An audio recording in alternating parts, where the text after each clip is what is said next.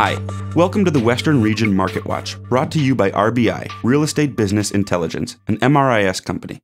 We're going to dig into the most recent numbers from the Western Region housing market, which includes the counties of Allegheny and Garrett in Maryland, Grant, Hampshire, Hardy, Mineral, and Pendleton in West Virginia, and Clark, Frederick, Shenandoah, Page, Warren, and the city of Winchester in Virginia.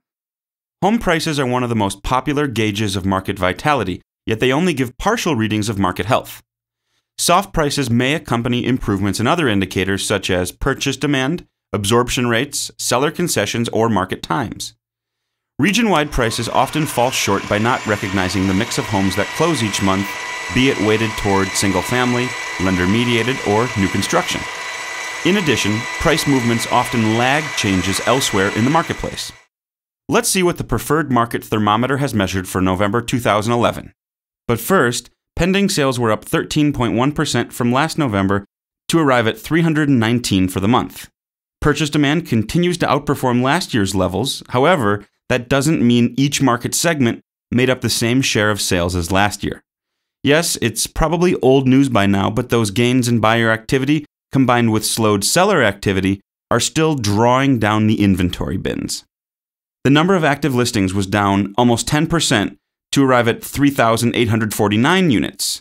Dramatic declines in active listings have really been the tale to tell over the past few months and could indicate a changing spring 2012 market.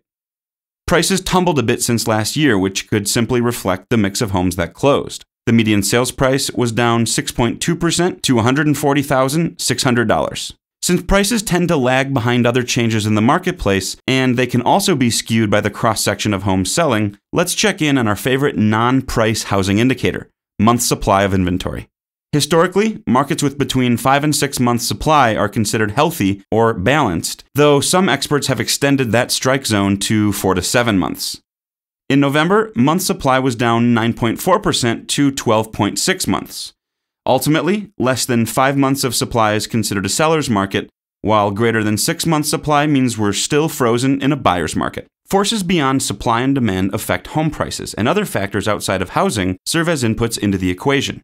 New job growth and consumer confidence both drive purchase demand and pressure prices.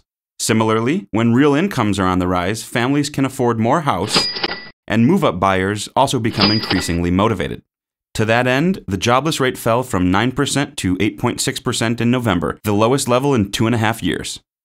That's the Western Region Market Watch for this month. Check back next month for the very latest.